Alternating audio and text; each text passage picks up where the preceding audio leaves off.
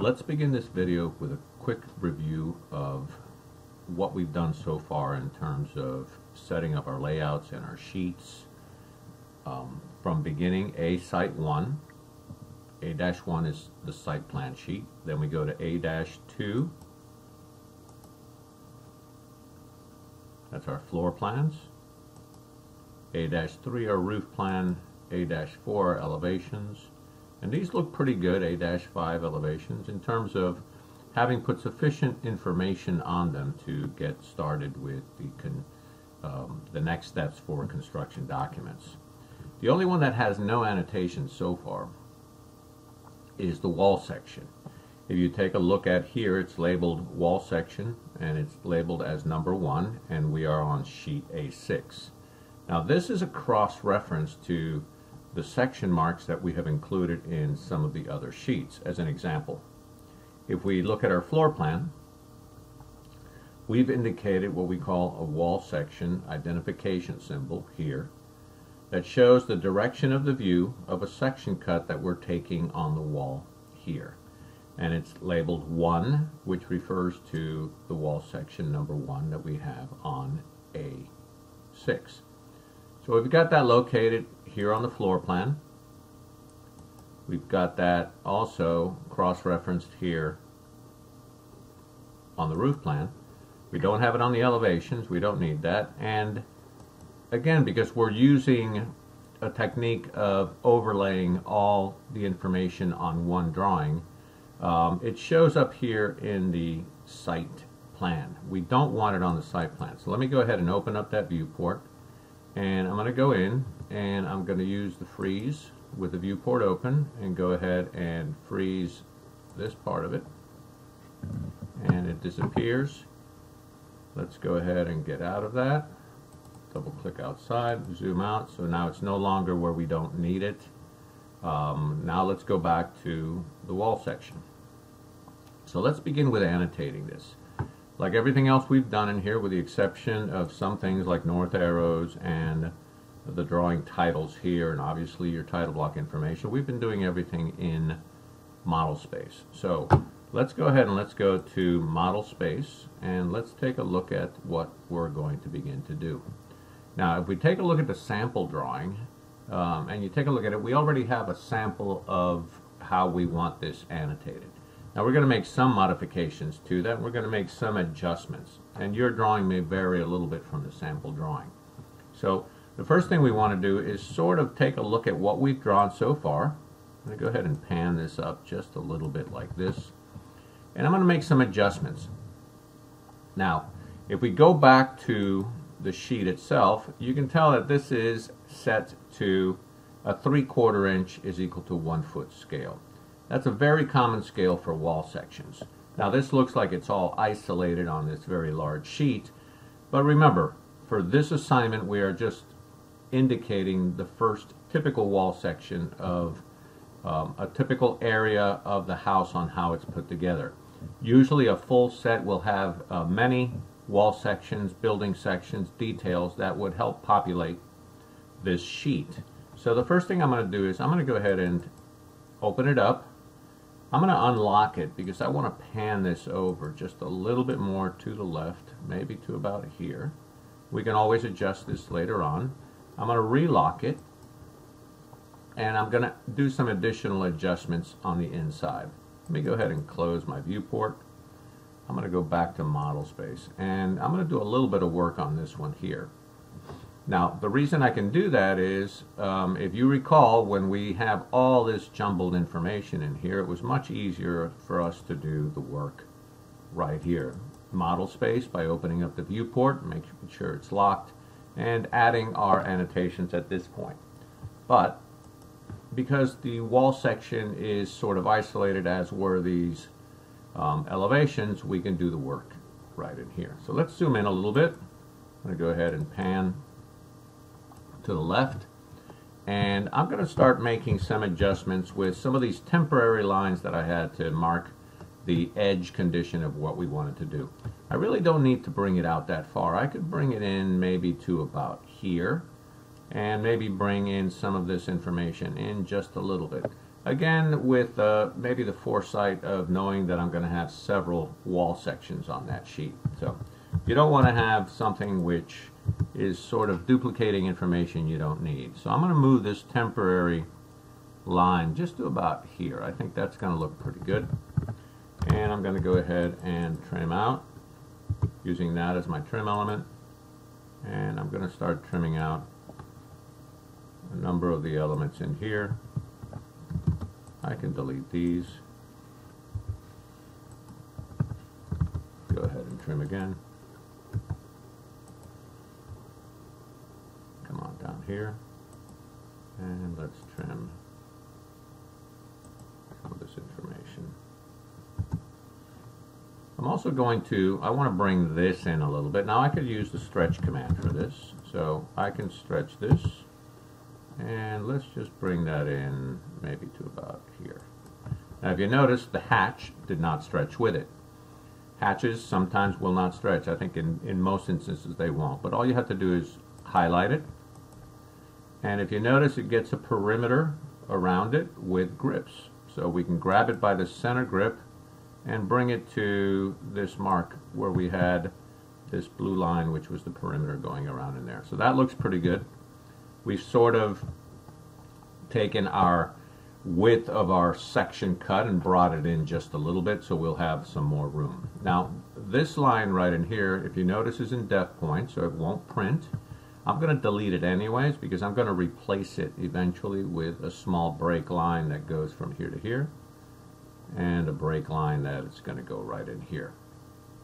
So this represents where my break lines are going to be. I'm going to go ahead and copy this a couple of times. I'm going to copy it once to the right, which is going to represent where my fonts and my text is going to be for my annotations. And I'm going to do the same thing over to the left side. Let's bring that over, and I'm going to bring that just to there and bring it in a little bit. So the first thing I'm going to begin to do is I'm going to establish a column of annotations here on the right side and a column of annotations here on the left. And I'm using these lines so that they all align as you go down. The drawings look much, much better when you do that, and it's much easier and simpler to read.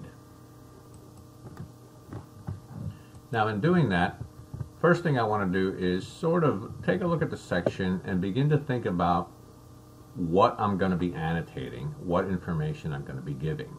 Now the purpose of a section is to increase the scale so that you can actually zoom in, and when you print it's at a much larger scale, 3/4 inch, as opposed to the floor plans which are a 1/4 inch, so that you can actually, as you look into the wall section, there's a lot more detail involved. And whereas we were using nominal dimensions when we were doing, let's say, 1/8 inch drawings or 1/4 inch drawings, when we get to the scale of 3/4 inch, we want to use what we call actual dimensions. So a 2x4 is not 2x4, it's going to be 1.5 by 3.5, and information like that. So it's very, very important that we set our scale. I've already gone ahead and set my scale for annotation here to 3/4 inch, so the font sizes are going to be correct. So remember, this information down here is called an annotation scale of the current view. So it's important that this be set accurately. Now, a lot of the information that we're going to be putting in is going to be some of the same information that we've used already in the elevation. Some of it may come from the floor plan, etc. But what you have to make sure is that there is no conflict with the information you put here and the information that you have already done. Sometimes the easiest thing is to go ahead and just copy some of this information and bring it over and then locate it where you think it's going to be best used to represent the wall section. So make sure that you're always coordinating the different sheet sets, the different views, the information that you're going to have in all your different drawings for that. So first thing I'm going to do is I'm going to go back, I'm going to grab some of the other items that I've done in here. So this being our elevation tags, which represents what maybe might be the top of the beam or the top of the slab. It represents the vertical changes that you have as you go up during the construction. So we have 3 scales that I had created sort of as a template already put in there and sort of as blocks. So what happens is, since we increase the scale from 1/4 inch to 3/4 inch, the size of the font, so that it stays in paper space printing at the same size, if it's 3/32 of an inch, there's an inverse relationship between the size of the font and the scale that you're putting in. So if we increase the scale to 3/4 inch, that means that the font has been reducing in size accordingly. So this right in here is the one we are using for 3/4 of an inch. In other words, when printed at 3/4 of an inch on a sheet, this will still be at 3/32 of an inch, which is the size we've selected for our fonts. So I'm going to go ahead and copy. I'm going to bring it from this point, and I'm going to bring it down to my wall section. Go ahead and take ortho so we can bring it in here. So now where do I want to locate it? Now, even though it says top of beams, we're going to adjust that. So the top of my beam at this point is located right here. We have a top plate right above that, and then we have a lot more information in here, but this is the information that we want to locate that to. So remember, I had created these temporary guidelines to be able to put our fonts into and our annotations. Well, I want that lining up with this point right here. So I'm going to go ahead and I'm going to move this from that to perpendicular. And now what I'm going to do is I'm going to go ahead and stretch this out and bring it relatively close. Make sure ortho's on. And I'm going to bring it about to there. Then I'm going to go ahead and move all of this. Make sure you grab all of those. And I'm going to bring it up to here. And make sure, using my object snaps, that it snaps to that point. So for now, this says top of beam, elevation 9'0". So that is what we had located in the block, but this obviously has to adjust. So before I adjust that, I'm going to go over and I'm going to copy this down. And I'm going to copy it from this point. And I'm going to bring it down to the top of the slab. So I'm going to make sure I snap to this point. Don't snap here to the recess, but snap to this point.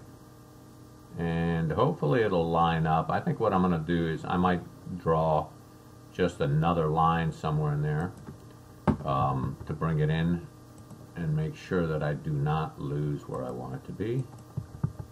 So I'm going to go ahead and move. Let's see if P for previous works. No, I'm going to go ahead and highlight these two.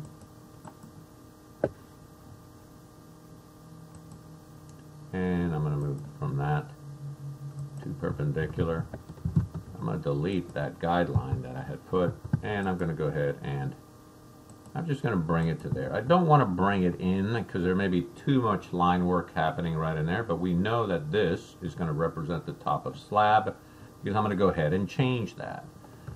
So I'm going to go ahead and change this to top of, with my cap lock on, top of slab. And if you recall, we set this as our benchmark elevation as 0 feet, 0 inches. Now if we go back to our site plan, you can see right in here that we have top of slab indicated as elevation 0 feet, 0 inches.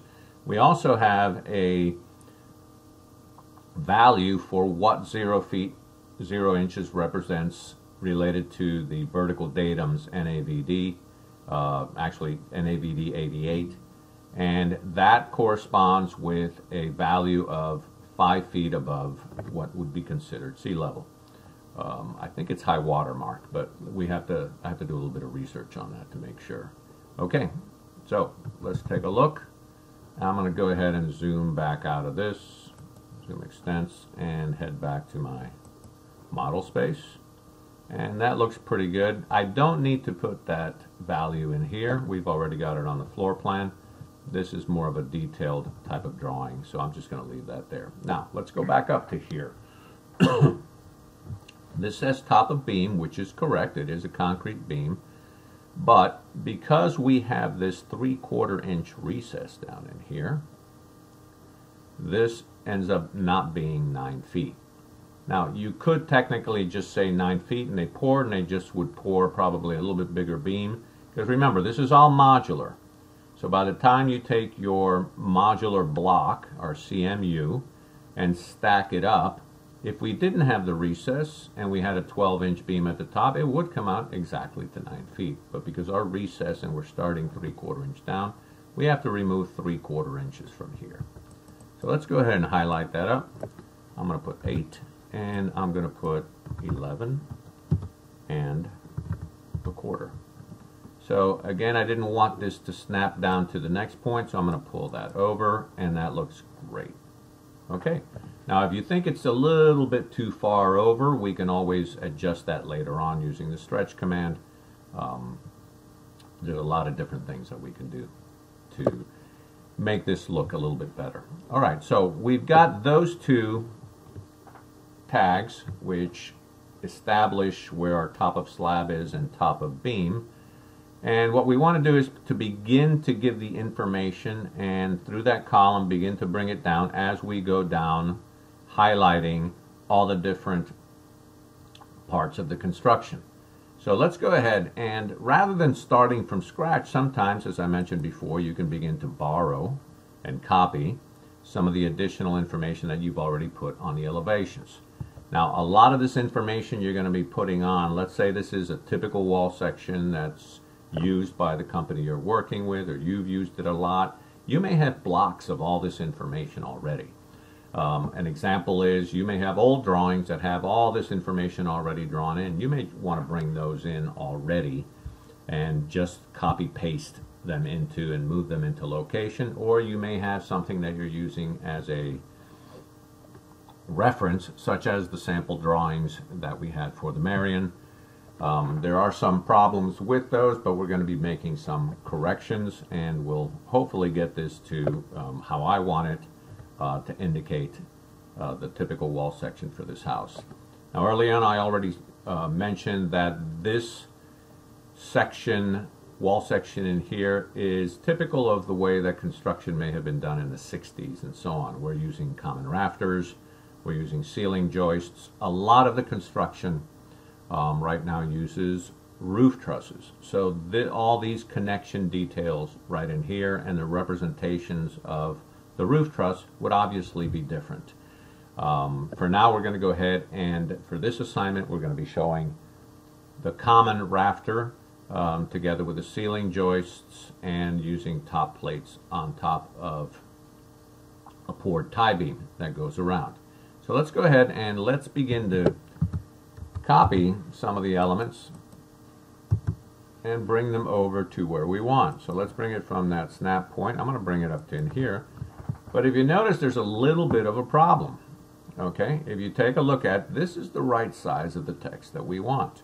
So if you go to your wall section, I'm going to go ahead and double click it, and you notice it's not showing up there. That is because this is already set to 3/4 inch. So what we need to do is, sometimes if that item right in here does not have, I'm going to go to the Annotate tab in here, does not have the current scale on it, okay, it won't show up. So if we look at Add Delete Scales right in there, you notice that the only scale for that object, which is the text box with the information on it, when we brought it over, it only has a scale of 1/4 inch. And that is correct because we brought it over from our elevations, which are set to 1/4 inch. But in bringing it over, we need to change that. So we need to bring that down in size, remember the inverse relationship, to 3/4 inch. Now currently, it doesn't have that scale attached to it. So we need to add the current scale to it. So with it highlighted, we can go back to our Annotate tab here. Let's go to Annotation Scaling panel at the end, and we can add the current scale. And the minute that I did that, you notice that this modified. And when we go back to the wall section, you notice that now it shows up. Now the reason it did not show up before is because if you look on your status bar down at the bottom, this icon right here, which if you remember your lesson with scales, with the actual hand drawing scales, this looks like the end of a triangular scale. That's why they're using as the items. So you've got a couple of items in here for it. This one is add scales to annotative objects when the annotation scales. I have that off. Some architects and some engineers want that on. But this one is going to be important. If you show annotation objects at current scale, you will see them all the time. We have that off. If I had not changed the scale already for that font and turned this on, it would obviously show that. I'm going to leave it off for now. And I'm going to go back to the model. And the first thing I'm going to do is I am going, now you notice it's got the two scales on it. We're getting that ghosting as we do it. I'm going to go ahead and bring that down to about here. And I'm going to start adding the additional notes here, either going from the sample drawings, copy pasting them in, or I'm going to go ahead and type for that. And I'm going to do all this before I add any leaders. So what I want to do is put my information here sort of in a location of that's going to be easy to draw a leader to where I can point at the item and then back to the note. Notice it's left justified. That's what I want on there. And what I also want to do is just like this one right in here. If you look and highlight it, there is no ghosting because it only has that one scale. Remember when we copied it over? This one has the two. Now, I don't want both in there because this to me is extremely annoying. So with it highlighted, you can go back to the Annotate tab and the Annotation Scaling panel. Go Add Delete Scale. And we're going to delete the 1/4 inch from it. And that makes our life a lot easier. So let's go ahead and let's begin to put the additional information that we want in here. And as I mentioned before, we can probably relocate some of this stuff as we draw. So a couple of ways that we can do that. We can either go to the Annotate, make sure you go to your text panel here and go to multi-line text. So we could do that. And we can create a text box. Make sure cap locks is on. And let's go ahead and we can begin typing 2x6. Whoop.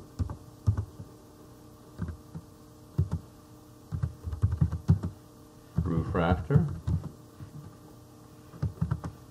at 24 inches on center. Okay, now notice that I didn't put the inches in here. This is implied already. So some of the firms will definitely put the inches on there. I don't find it necessary. And I'm going to bring this in a little bit. Now, if you notice, I'm just doing this out of habit and out of experience on where I might want it eventually. That will always be changing. So let's go ahead. The other way, rather than having to go to Annotate and just create a new box all the time for this, is to go ahead and just start copying. So I can copy this one down to here. I'm going to highlight it. And I'm going to put baffle. Okay. Now these are individual items that I'm going to be putting leaders onto, such as the baffle, which is indicated here. The roof rafters, which are the space in between here, would be the side of that roof rafter. This represents the bottom of it, and the top of it is right up against our plywood sheathing right in here. But some items use a longer note where we have combined items. So this note for the concrete roof tile includes the roof tile, includes the building papers, the roofing papers that go underneath it. It includes also information on how it may be applied, and it also includes the plywood sheathing underneath it. So this one note will take care of a number of the different items. So we're going to be using a combination of those two items. So let's go ahead and I'm going to, once again, notice I'm always modifying this a little bit. I'm going to go ahead and copy another one. And this one I wanted to point to this connector right in here. Now all I'm going to do right now is I'm going to put in some information. I'm just going to put XXX until I can go back to my notes and I can find out exactly what connector we ended up doing there, of using. So let's go ahead, and I'm going to put some additional, I'm going to move this up a little bit.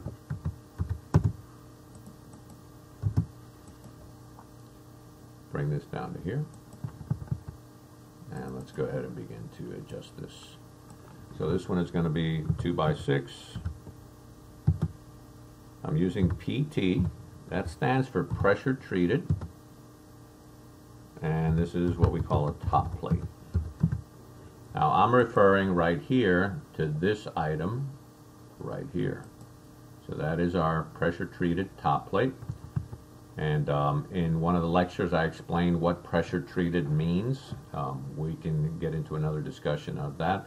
But basically what it is a piece of lumber or piece of wood that is treated with pressure and a chemical so that its interaction with either concrete or masonry will help retard the corrosion of the wood, or the rotting of the wood.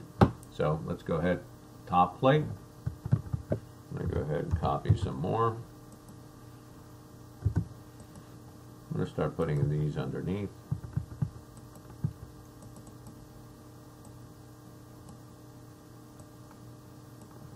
And this is going to be 1/2 inch anchor bolts. Now, because I typed 1/2 inch and it recognized it the way that it's done, I really don't want that shown that way in this drawing. So what I can do is I can highlight, open this up, I'm going to highlight this, and I'm going to go back. We did this before on the elevations, so I'm going to unstack, and that's how I want it to read on this one. So that's going to be the 1/2 inch anchor bolt.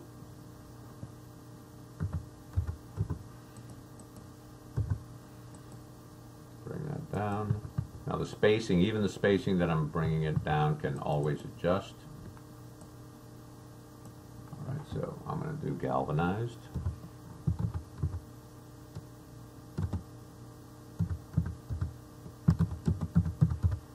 Metal grip. Edge. Over 1/2. Tailor. Now what we actually drew in here is a 1/3, so if you want to adjust this to 1/3, I'm fine with that. Okay.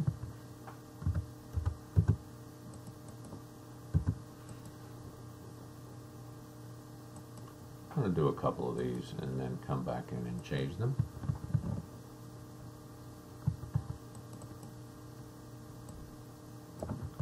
Two-inch.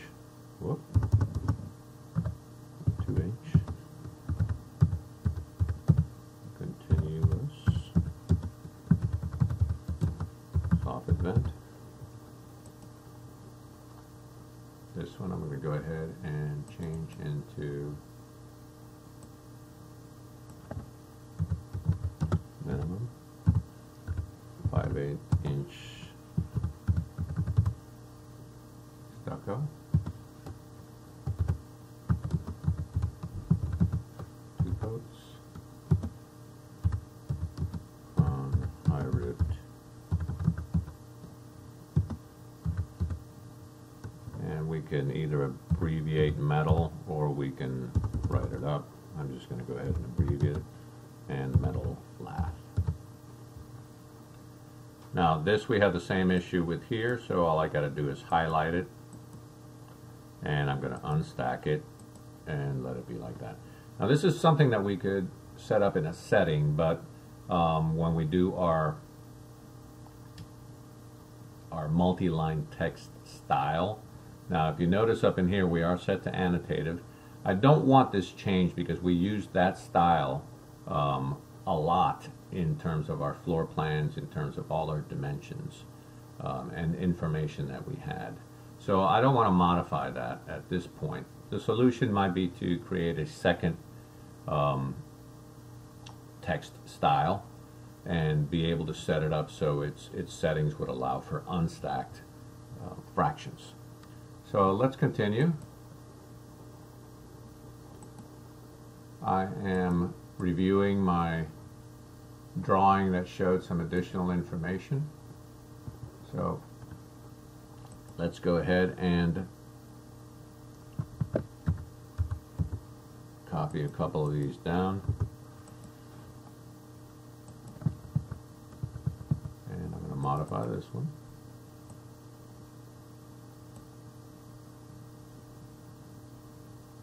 So I've got my minimum 5/8 inch stucco there. I've got my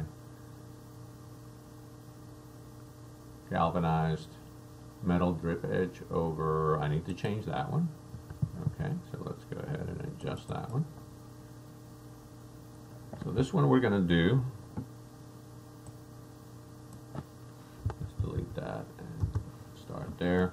I'm going to do number 9.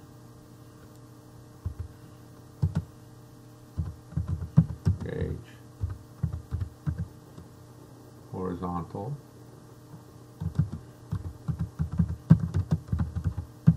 ladder type, joint, reinforcing, 16 inches, on center, vertical, and we can just put typical for that. Now what this is referring to is that our block, every other block is going to have what we call a horizontal reinforcing. And the reason they call it ladder type is because in some instances it looks like a ladder and it's just laid on inside the mortar between our blocks. So that would be done, let's say we would start on this after the second course is laid here, then another one would be laid up in here and part laid up in there. So let's make sure that we're not duplicating anything in here. So these two still need to be modified. So let's go ahead and modify this one down in here. And let's go ahead and let's put in minimum. I think we already did that one. So let's just back up there. And let's go ahead, 2 coats over 8-inch masonry. That's the minimum 5/8 inch stucco coats on metal lath. That is for the soffit. We do need to do one minimum 5/8 inch stucco. And once again, we're going to do 2 coats.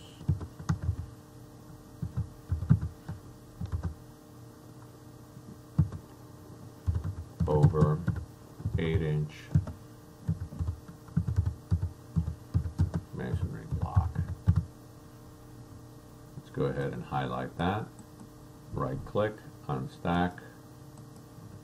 So once again, this is an example where we are indicating the stucco here, but we're also referencing the fact that it is on 8-inch masonry block. And I misspelled that, so let's go ahead and fix that up. Always be reviewing your text also. So now what we can do is we can zoom in a little bit more into our area near the bottom. So let's pan up.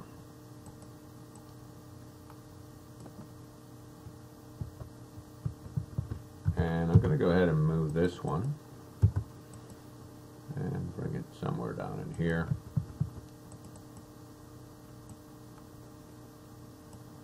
And let's start with 3/4 inch.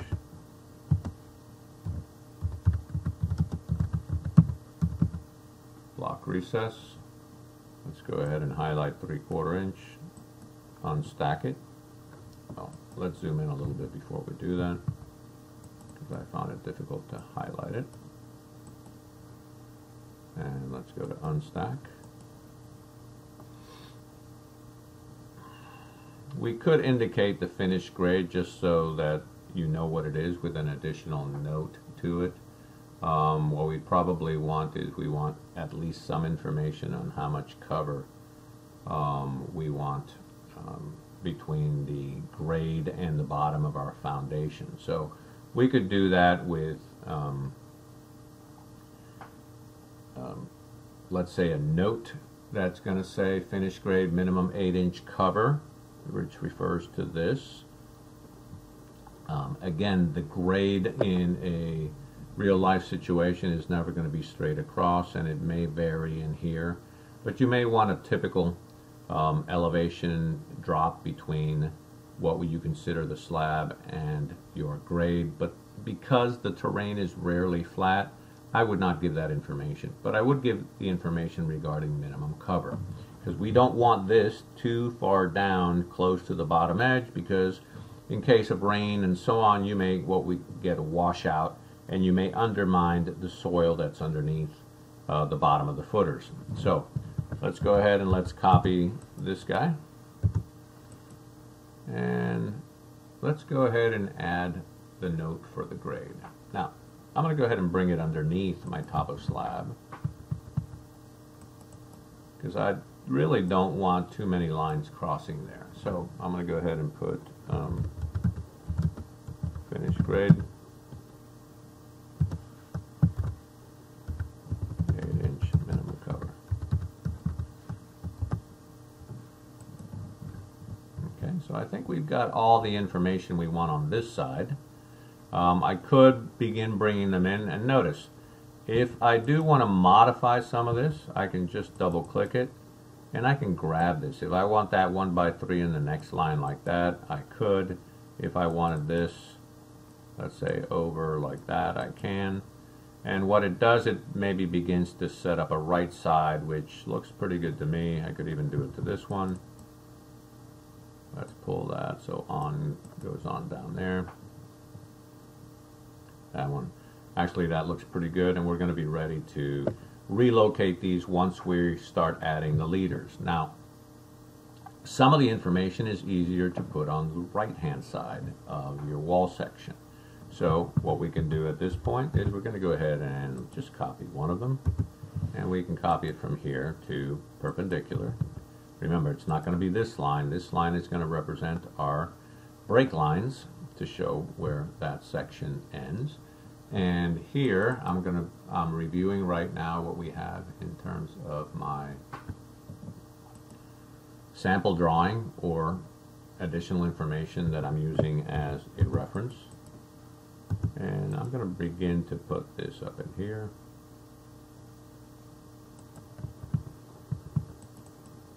And I can say 2x6, since I happen to be using that one also. I'm going to put ceiling joists. Alright, looks like I need to check my spelling. And I'm going to be giving this information. I'm going to do at 24 inches on center. Go ahead and copy this down. And I'm going to bring this down to here. And I'm going to give a value to the insulation. So I'm going to say it's going to be R30. That insulation. Now again, this may vary. Typically you're not going to vary it in the house too much, but depending on the project that you're doing and depending on the location where it is, you may either have to increase or you don't need as much insulation. Typically you do. So we're going to leave it at 430 for the batt insulation.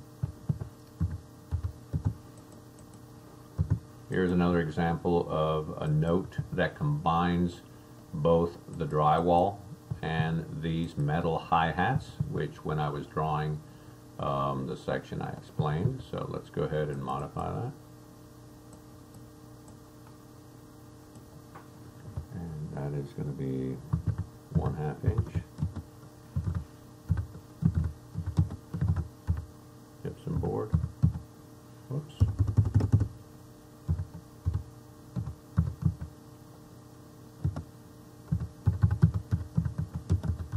Applied to 7/8 inch. Metal hi-hats at 16 inches on center. And let's go ahead and highlight this and let's unstack it. Now sometimes if you're going to have so many fractional notes, it will become easier to go ahead and set up a text style that will include that already as unstacked. So let's go ahead and copy this down. Let's do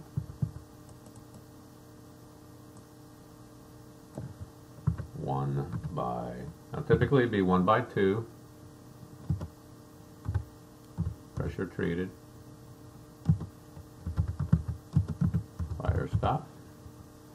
Now again, we're indicating as 1/3, so depending on the design and depending on what you want to do, also check codes, you're going to want that located as, because we drew it as a 1/3 because of the samples we were getting, we're going to go ahead and leave it at 1/3.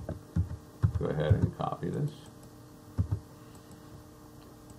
Now you could copy it as I did here 3 or 4 times down and then modify them, but it got a little bit confusing for me on which note stayed or not. So I'm going to go ahead and this way I know that the last one that I did coming down needs to be corrected. So here we're going to go ahead and start adding some additional dimension. So we're going to do concrete tie beam.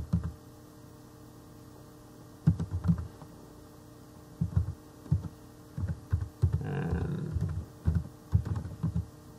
I'm going to leave that note continuous around perimeter. I'm not going to bother with that. But what we can add is, let me go ahead and put it C structural.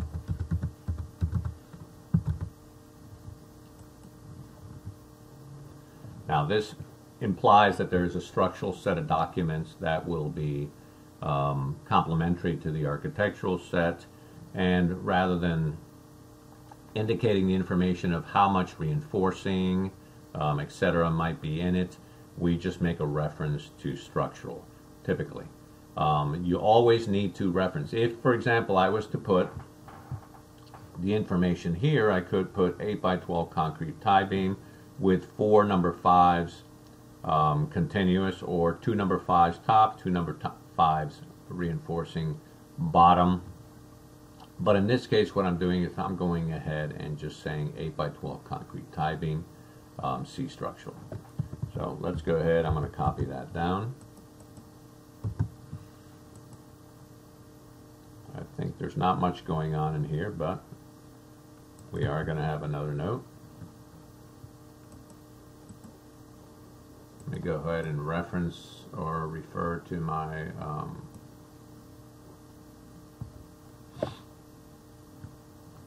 notes in here, my reference notes, and what I can do is, let me go ahead and zoom in, and the next note that I want to do is I want to do 1/2 inch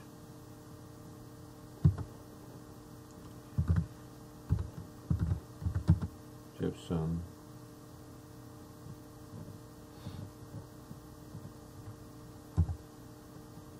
board over 1/2 or 1/3, depending on what you're going to be using. Wood furring. And I'm going to change this to at 16 inches on center.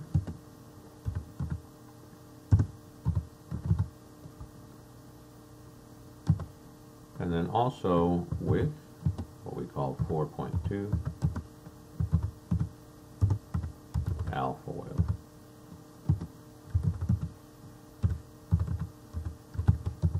Insulation. Okay, so I've got to go ahead and highlight this, and I'm going to go ahead and unstack that. Everything looks pretty good there. I'm going to go ahead and move this up to here. I'm going to copy this one, which is going to be, a lot of it is common to this fire stop that we're going to add in here. So this one can say 1x3 fire stop at, let's call it mid-height, or not to exceed 8 feet. And that would be above AFF, which represents finished floor. So what they're trying to do is to create a fire stop in here. Since our ceiling is at 8'11", this one is not going to suffice here. So what we want to do is we want to create one at midpoint, but it cannot be the distance from the bottom to, from the finished floor to that first fire stop cannot be more than 8 feet. So you can do it at mid-height. You can also place it across, since it's continuous around. You can place it where it would be beneficial to the construction at a construction joint for the drywall that's going on, so that it would have some edge connection also. Let's go ahead and copy this again and bring that down to here.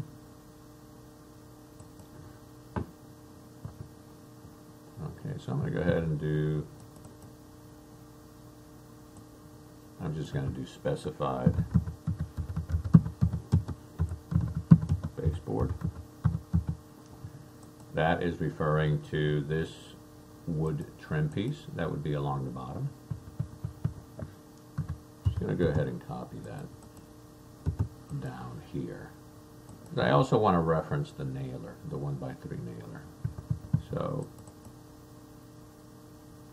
I'm just going to put 1x3 wood nailer at base of wall. And remember, when you do your drywall and you do your nailer, that you leave a space between the top of the slab and the bottom. Again, you don't have necessarily information regarding on what the finish could be. It could be vinyl tile, which wouldn't require too much space, but it could also be carpet with a nice undercarpet part to it. Could be a nice thick marble or granite top with a mortar base. So this is going to vary. So specified baseboard is there, 1x3 wood nailer at base of wall. So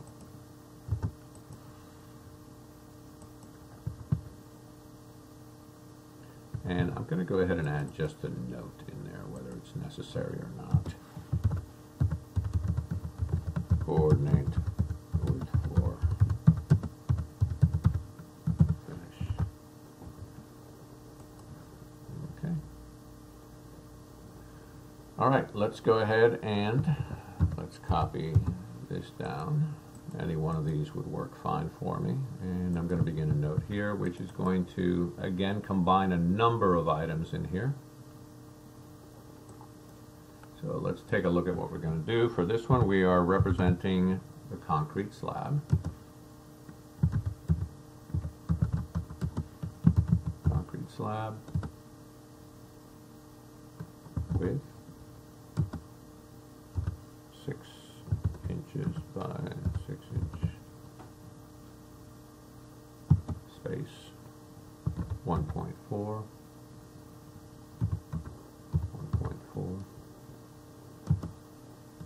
WWM. Now that represents the welded wire mesh. This is the size of the grid, and this is the gauge of the metal, and that represents these two items right in here. So I'm going to add a note right in that which says double reinforcing for 60 inches at perimeter.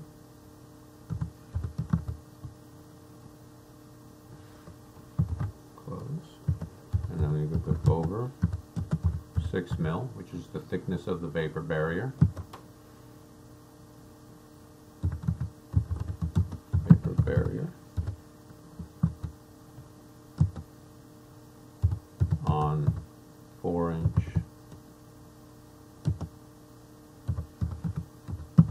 gravel.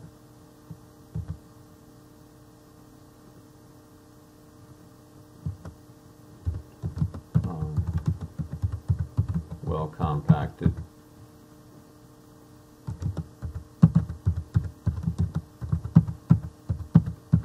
termite treated clean fill. So all this information is information that helps the contractor and gives them standards that they need to go with. So we've got our 6x6 1.4 1.4 welded miter mesh, double reinforced for 60 inches at perimeter, and then it's over 6 mil vapor barrier right there, and then it has a 4-inch gravel bed on well compacted, let's correct my spelling, termite treated clean fill. Now again, each company might have a slightly different note attached to that. Traditionally it was welded with 6x6 1010 welded miter mesh. So we can leave this at here, let's say over 6 mil vapor barrier on, we could have added well compacted gravel bed on well compacted termite treated fill. Let's just leave it like this. The reason the compacting is necessary is because you have to make sure that the strength of the soil underneath will hold the loads for it. The actual strength of the soil, whether it's 2,500 or 300 PSF or 3,000 PSF, which means pounds per square foot, represents how much the soil will hold in terms of the vertical loads coming onto it. Oftentimes, the undisturbed soil will not be strong enough to do that, so you have to use mechanical means to compact it and also adding gravel to it. Some sections will also have a sand bed included depending on where you're building, which part of the country. So let's go ahead and I'm going to move this. Actually, I'm going to move these up a little bit. And I'm going to go ahead and bring this in. And I'm going to put finished floor.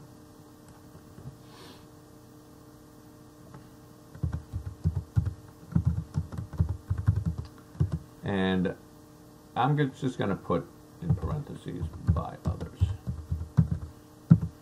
Now, if you know the material that it's going to be, but since this is a typical wall section, it may vary depending on where, which room the section is cut through. But if we're going to call it a typical wall section, it could be in a bedroom and it could also be in the kitchen. So this finished floor may vary. So instead of by others, why don't we just change the note and we'll say see room finish schedule. Now, some drawings will not have a schedule for you to put it, to take a look at, and they leave it for a decision to be made later on between you as the architect. I did copy there, I meant to move, and the owner, or if you're working with what we call a basic set of builder set of documents, you may be working directly with the builder, and the builder will be coordinating with the client on the final selections of the finished floor or on whatever the floors might be. And then finally, let's add one more note. here, which will be monolithic footing, and I'm going to say C structure. Let's go ahead and fix that. I think I undid my cap locks. Now the reason I put C structural again is because depending on the vertical loads, the size of this and the reinforcing may vary. So by referring to our structural set of drawings, or let's say a foundation plan that may be drawn on a full set, you won't have that conflict. So let's say, for example, the footing changes on the structural plans. This way you don't have to come back and change the size or the reinforcing. You don't want to duplicate the information you're giving here. That's also being given in another sheet unless it's absolutely necessary. So I'm going to back up a little bit, and I'm going to take a look at my sheet and see what it looks like. And that's looking pretty good. I'm going to go ahead and zoom in a little bit. I think this column may be a little bit too far, so I may want to pull it in maybe to about here, and I'm going to obviously be doing some adjustments. So I'm going to go to the model. I'm going to use my stretch command, and I'm going to bring all that in maybe to about here. So that looks pretty good. So now what I want to be able to do is I'm going to relocate some of this so it looks a little bit not everything is stacked up in here, and I can bring some of this information down. Now some of it has to stay up in here so that we don't get too far away from the item that we're trying to identify. Now I still don't have my information for this one here. So let's see. I could also put my information on the roof rafter over on this side.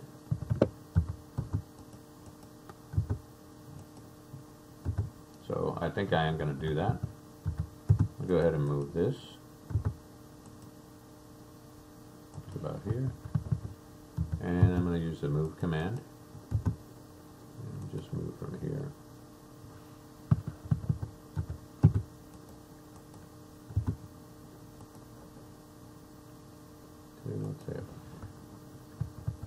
Okay, so let's see. This one is going to represent my, as I mentioned before, my clip that I have in there. 2x6 top plate can point to that. Anchor bolt's going to be a little bit of a problem because it's going through here, so I'm going to go ahead and move this down. Let's just grab them all because I don't want them to get too much over there. So I'm going to move my anchor bolt to here. And let's see what I've got in terms of my, I don't have my information here. 1/2 inch ankle bolt, drip edge over nailer. Yep, that there it's right there.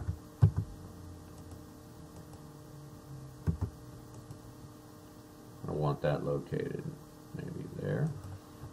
And I still haven't called this out. So what I need to do is I need to make sure that I call out my 2x8 structural wood fascia that I'm drawing right in there. So I'm going to go ahead and copy, bring that down, and this one I'm going to change to 2x8 structural wood fascia.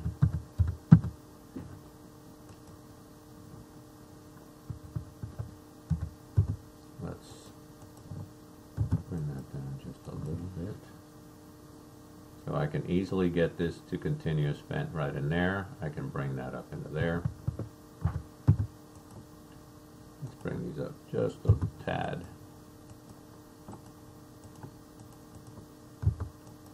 A lot of fine tuning to get this to look right once I start adding my leaders. And again, I may even modify them once I do my leaders also. So let's take a look at, looks like most of it is already set up correctly. I'm just going to go back to the wall section, take a look at it. That looks better to me. Okay. So having gone back to my sheet, everything I think looks pretty good, and I may be ready to remove some of these temporary guidelines. Let me go back to my model, and I am going to go ahead and delete this line out of there. Now a lot of this I can probably modify a little bit. I still need to go back and take a look at what my actual specification is for that. But I also want to, I'm going to go ahead and move these two. Now even with that line done, as long as I keep my ortho on, I should be pretty good there in terms of keeping them aligned. And then I'm going to go ahead and move this, and let's bring that down to here. So making sure that our scale is, and I had accidentally changed it back to 3/4 inch. I want it to 1/4 inch. I want it back to 3/4 inch. I'm going to go ahead and I'm going to start doing my leaders. Now, if you notice under the Annotate tab, you have a multi-leader command, but that usually requires text to go with it. I'm going to go ahead and use the Q leader command. Now, if you notice, we're still set to Q leader when we started to do some of our information on the elevations. So our dimension style is still set to it. So the arrowhead for our Q leader should be annotative and basically be now looking at the 3/4 inch annotation scale and come out the right size. So let's go ahead and let's see if we have a Q leader command that we've used recently. No, I've done too many commands, so I'm going to start with the Q, find my Q leader, and I'm looking at my first note, and I'm going to go up in this direction and go. Now I don't want these to be too flat like this. It doesn't look good. I always want a shoulder, so what I want to do is just keep these more in a vertical. I don't want the shoulder to be too long, but I definitely want something that I can see. So I'm going to go ahead and click here first, put my ortho on, click here, and click escape. Now if you look at the arrow size here, it looks like it came in at the right size. And if you compare it to the arrow sizes here, okay, it's going to be once printing, this one's a lot smaller. Once when we go to paper space, they should look the same size. Alright, so that's excellent. Let's go ahead and repeat Q leader. This is our baffle. I go ahead and do it from maybe this point right here. Now, once again, this is a good example of why I want my cursor to go all the way across my screen. I can line it up with roughly where the beginning or the middle of my note is. Put ortho back on and bring that to there. Okay, let's go ahead. Now this is going to be referencing my clip in here, so I can go back to repeat Q leader. I'm going to go ahead and put that arrow there.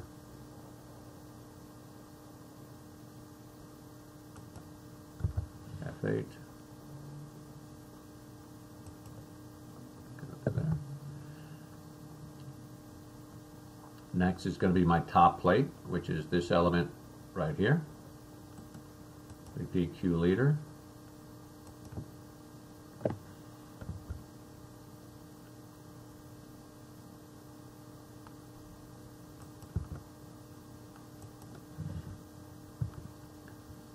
Top of beam establishes where our perimeter beam, tie beam, goes around. Galvanized metal drip edge over 1x3 nailer refers to this. So what I may want to do there is I may just want to put an arrow directly to it, or just go ahead, put a shoulder like this, and then point up to it. So let's go to Q leader, and let's see what I can do. Let's go ahead and let's just go from right here, and press escape. And that looks okay for that. 2x8 structural wood fascia, we're going to go and refer to that. Repeat Q leader.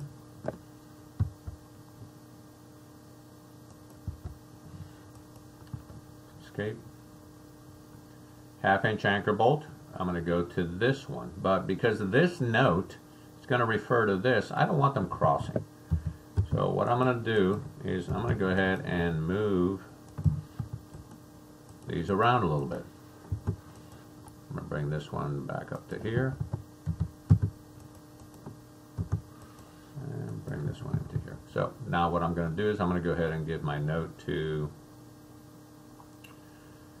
my vent in here, and I can also, the 5/8" stucco on high rib metal lath, I could have put this right in here. So let's go ahead and let's even modify that a little bit more. I'm going to bring this up to here.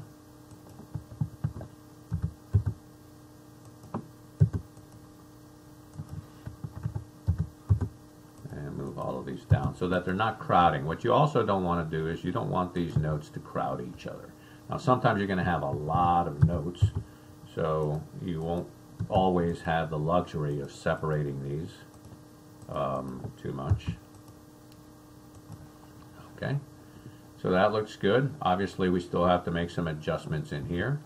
Let's go back to our Q leader command, 5/8" stucco. I don't want it crossing with my vent, so I'm just going to go ahead and mark it here.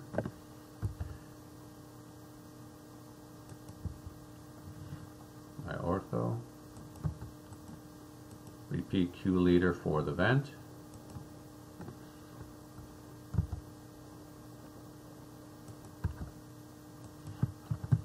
Now I can refer to my anchor bolt.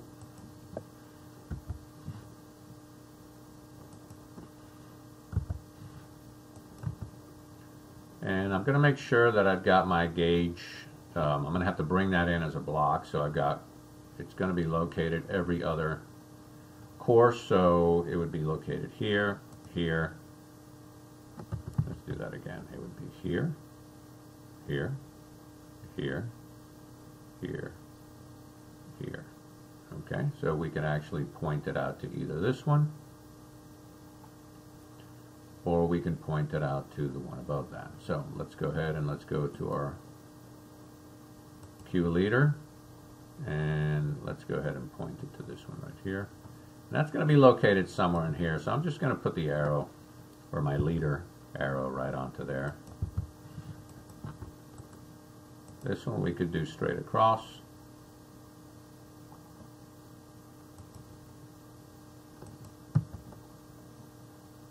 Three-quarter-inch block recess. This is obviously where we want it, a little bit further down. I'm going to go ahead and move this up a little bit. Back to Q leader.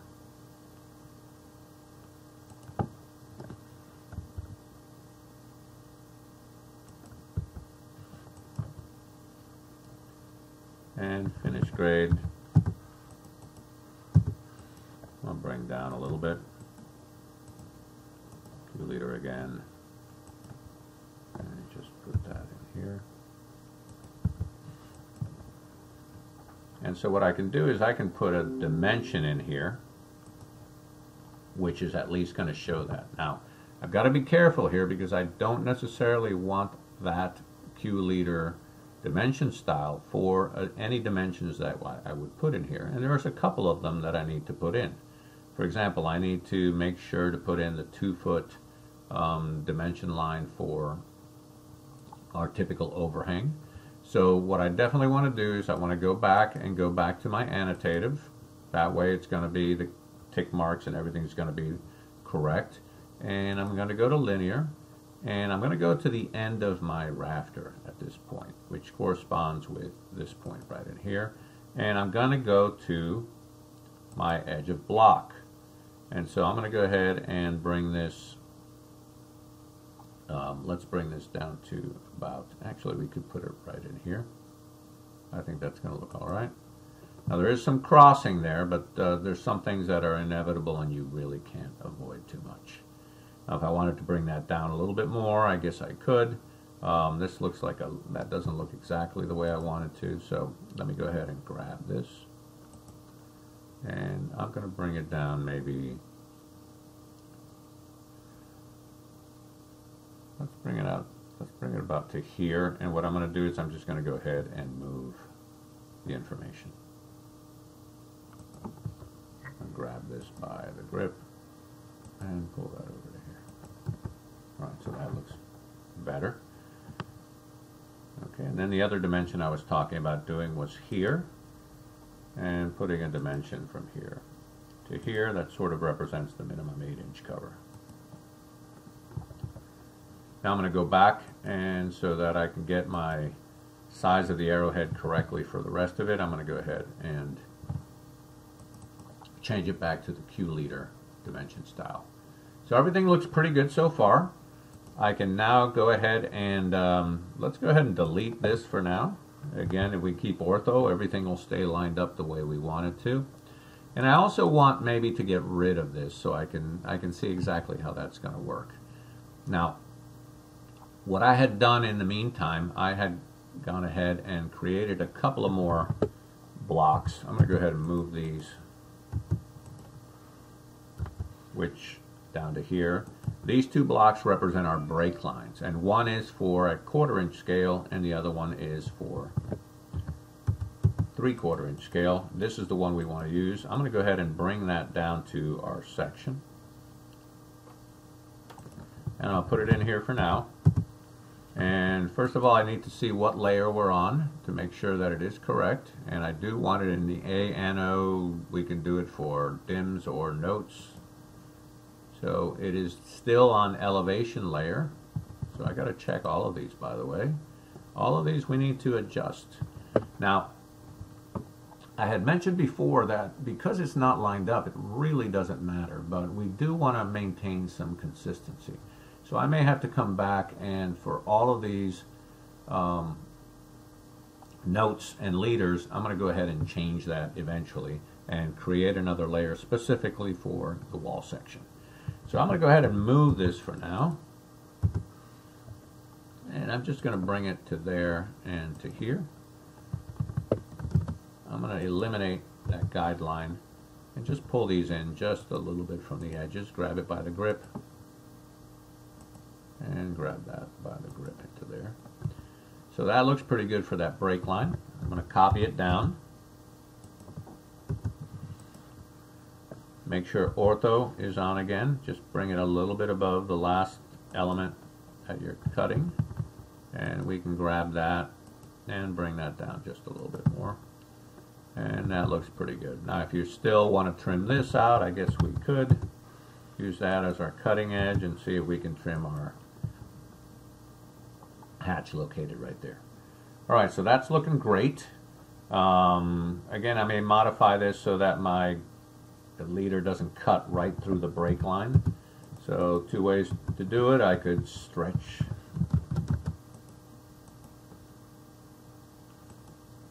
this down to about here. Now notice I'm not worried too much about the hatch stretching because I'm doing it sort of within itself, and bring that down to about there. And then I can put my leaders coming to the right location. So,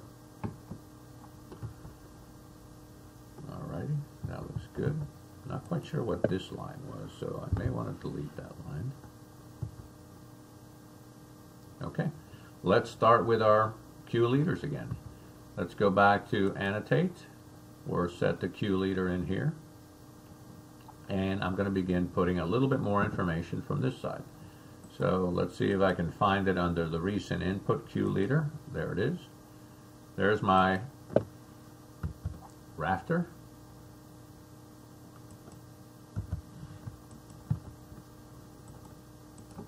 This is my ceiling joists.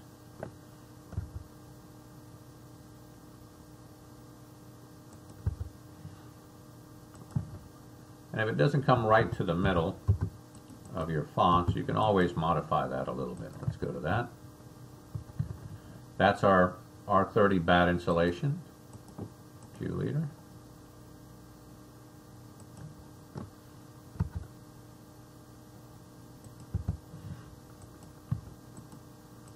There's our gypsum board applied to the 7/8 inch metal hi-hat, so I'm going to highlight that.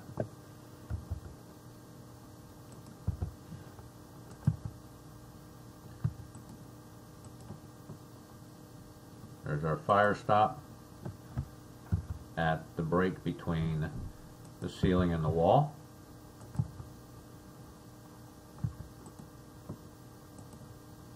tie beam.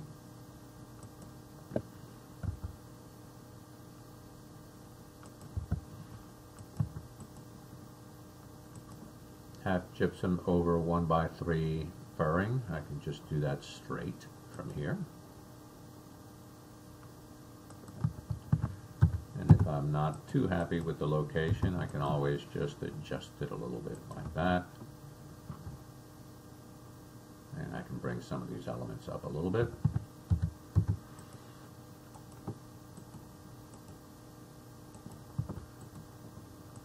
Okay, then we've also got, let's do our cue leader again. We've got our midpoint fire stop.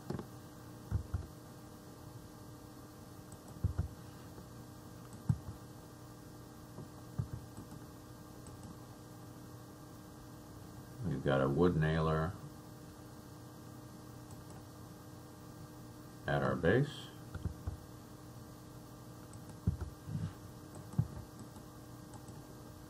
We've got our specified baseboard. I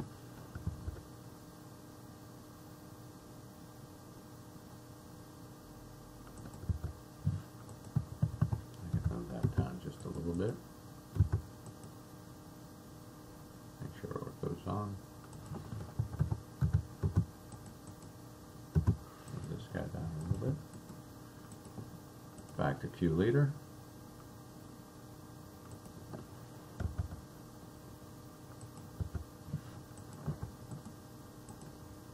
There's our concrete slab.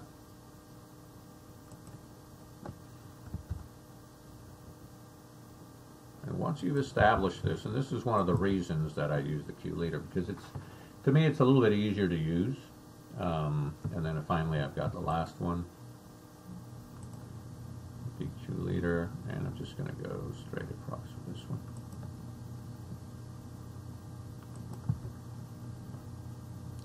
I think that's looking pretty good. A couple things still missing that I need to do and I need to fix. For example, I don't have my pitch symbol in here, so what I can do is I can, the same way, let me see if I've got one up in here.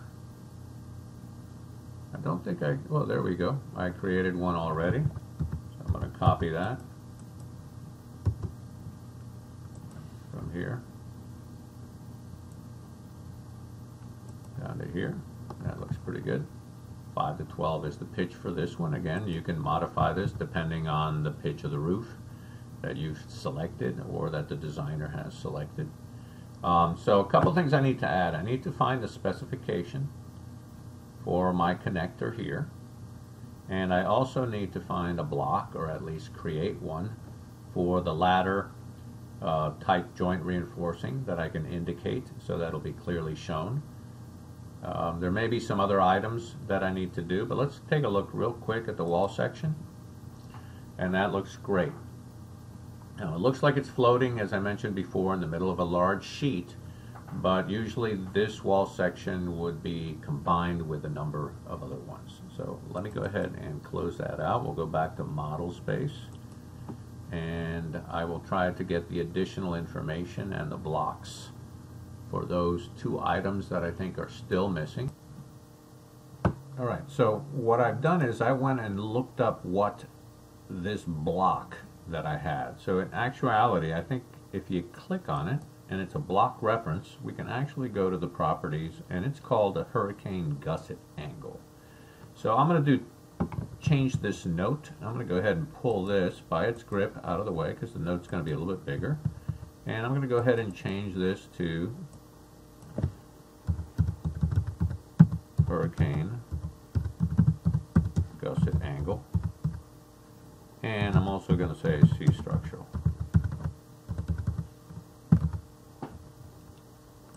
Right, so it looks like it's getting a little bit crowded there, so I'm going to go ahead and modify this just a tiny bit using the stretch command. I'm going to pull that up a little bit like that. Also going to do the baffle using my crossing selection, and I'm going to go ahead and do the same thing for here, so it's not crowding too much the note that's below it. You don't want that to happen because you may get confused on what note represents what. So that looks a little bit better. Can actually bring this back down just a tiny bit. Now this is getting a little bit tedious, but sometimes it helps the drawing and it looks so much better when you do it. So that takes care of the note that we wanted for the gusset angle. Now typically if you're using trusses or so on, this would be something different. It could be a hurricane strap that would strap over it. It could be clips. It could be a series of different things, but because of our arrangement here and the way we had our gusset plate and so on, I went ahead and went with a hurricane gusset angle. That would be something to go coordinate with your structural engineer or to coordinate with your truss manufacturer or roof framer to make sure that it meets not just the lateral loads that may be imposed on it, not too much. These don't really deal too much with the vertical loads, but definitely with what we call uplift loads in terms of making sure that your roof doesn't become an airplane wing and flies off. Now, regarding the ladder insulation that I've called out before, I was unable to find a block for it. So what we're going to do is we're just going to go ahead and draw that for it. And I'm going to use a, let's see if we can find something in here for a detail that we can use. So for example, this right in here, if you look at the layers that it's on, it's a block reference. There's some other items in here. Let me see what we're calling this one. It's just using line work, which a lot of our section is. So I'm going to go ahead and switch at least that to a line that, because it's going to be a small item, I really want almost either a thin line or what we call a fine line. So I'm going to go ahead and go with the fine line into there. And I'm going to do a 2-point circle and draw that to there. Now that may be indicating something a little bit bigger than what it actually is, but I'm also going to take it over to the other side. I'm just going to mirror it. I don't want to change my source object. And now what I'm going to do is I'm going to go ahead and copy it. And I am going to be copying it from every 16 inches. So there's 8, there's 16. There's 8, there's 16. And the last one is here. And let's see if I can also bring it up to, let's go to that point. And I've indicated now where my 9-gauge horizontal ladder type reinforcing is. So let's go ahead and let's see what it looks like on the wall section. So there it is. We can zoom in a little bit, and that's looking pretty good. Once again, if you think this triangle's too big, easy. Let's go ahead and reduce it. I think we did that anyways with the elevations. So I'm going to go ahead, and from there I'm going to introduce maybe 0.75. And then all I got to do is I got to make sure that my numbers are not too far away from the element. But that looks a little bit better. It's not so overpowering for what we want. I'm going to shift that out a little bit so it's a little bit closer to that. Let's go back to our wall section. Let's take a look at that. I think everything looks very good in here. Once again, this is something that we can give a final look through each one of the sheets, which I'm going to do right now before finishing this video. So let's start with our site plan. We can take a look at a number of items that we have in here. That looks great. We continue going through. All of that looks good. Elevations. Wall section looks good, but we had said that we were going to do one more thing. So what we wanted to do is we wanted to make sure that any dimensions and any annotation, including leaders, etc., that we have on here is going to be in a consistent layer, type of layering that we've done in the past. So since we have created an A anode dim and an A anode note for almost everything in here, let's go ahead and let's create one for the sections. So again, I can be on any one of these annotation layers. I'm going to go ahead and click New. I'm going to do A. Take my cap lock off. A. dash anno dash note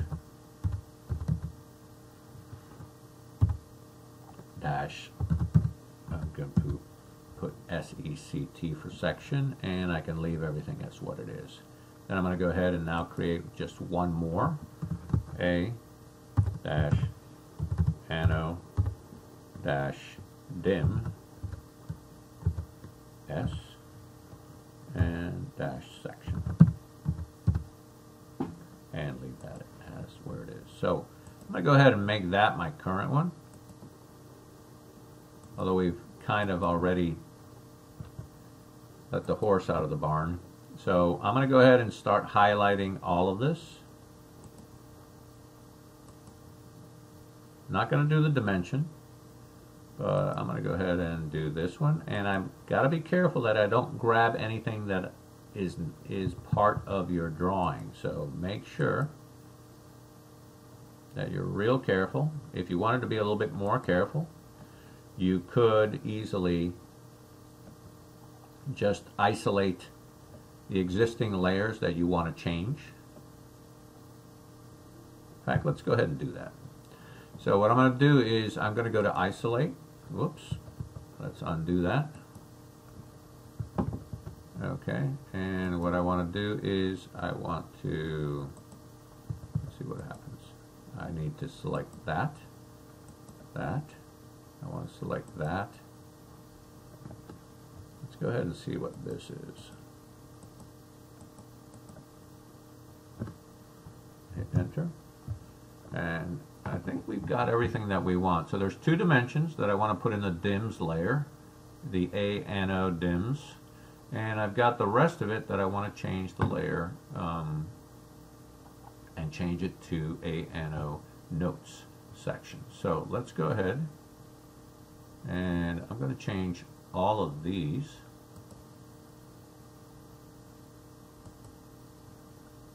Including everything in here. I'm going to go ahead and change my, since it's part of the notes layer, I guess we could include the break lines. And let's go ahead and change this too. And let's go ahead and change the layer to A anno note section. Okay. And let's see. And then these two I want to change to A anno note, or A anno dims sections. So let's go ahead and do that. Right in there. Okay, close. And then we're going to unisolate everything. Hopefully everything comes back the way it was supposed to be. And let's just double check everything one more time. So let's go to the one site, looks good. We had made that section change at the beginning of the video. Let's go here, that looks good. Everything is looking fantastic. And okay, I think we're looking good. I'm going to make sure I'm in paper space. I'm just going to move my title or up a little bit closer to the drawing itself. Try to keep it underneath, or at least within the drawing elements that you've got. Go back to the site plan, and on the next video we will learn how to go ahead and publish our drawings. That means we're going to go ahead and virtually print them to a PDF and locate them in a folder, and then combine them all into one larger PDF, so when we issue drawings or email them and so on, we only have one file to issue.